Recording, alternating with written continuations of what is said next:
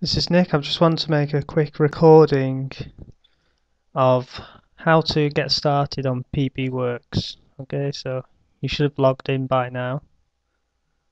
And if you haven't seen the login video, it's in the fronter area.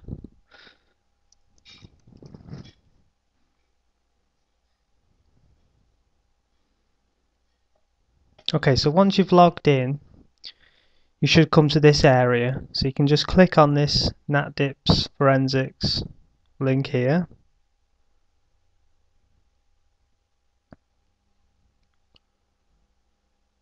Okay, so you should come to this front page. Now, the first thing you can do is click on the video help section. Okay, this will give you access to, we just click on that, some videos that I've done already for inserting a video onto your web page and inserting a picture onto your web page. But if you're just at the very beginning and you want to get started, what you need to do is click create page. Once you've clicked create page, you want to call your page something. Now it's probably better to call it your name, to be honest with you, so just call it Nicholas Energy, okay, for now. Once you've done that, just click create page again.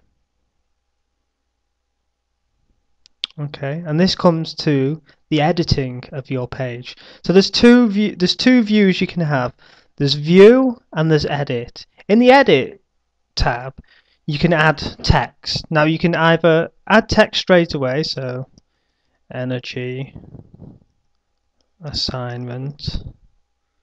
Okay, and you can format that any way you wish. Heading, insert, and you could add insert. Okay, and you can add extra text. Or what you could do is prepare your material in Word and cut and paste it straight into the page.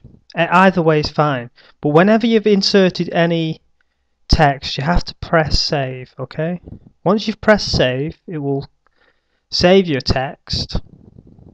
Okay, and then it will go to the view tab. So this is what it'll actually look like. Okay, so if you want to add pictures, or if you want to add videos, check out the other videos in the video help section. There's another thing that we can do which is quite useful. Say you started a page and you really just hate it and it looks disgusting or whatever, you want to change it. If you click on pages and files, you'll get a list of pages like this, okay, and you want to get rid of it. So I want to get rid of Nicholas Energy because it's rubbish. Okay, so I click on it, I just click in the little section there and press delete. Okay, are you sure you want to delete this item? Yes. Okay, that's that page deleted. Now, because of the nature of this website and the nature of your user access, as in you can all become writers, in theory you can all delete any of these pages, other people's pages and pages I've put up. But when you delete a page, it will send an email through to me telling me that the page has been deleted and by who. So don't delete anyone else's page because we will know who's done it, and it'll be severe consequences. Okay. Okay, so that's the basic format. So if you can click home again, that'll bring you to the home page. Okay, so the next thing is once you've actually put your page, created your page, and it's in the process of getting sorted, you can click on page links. Okay, and you can insert your page. You can insert a link to your page underneath. So if I just put a heading there, student pages. Okay, make that a bit bigger. Student pages, click underneath, and then you just insert a link by coming over to this page, and it says insert a link and looking for a page. So we'll go on, we'll click on this one, and now that link's been inserted. Now if you just click save, it's saved that, and I can click onto this now and it should switch on to this, which is a a website by Emma_91.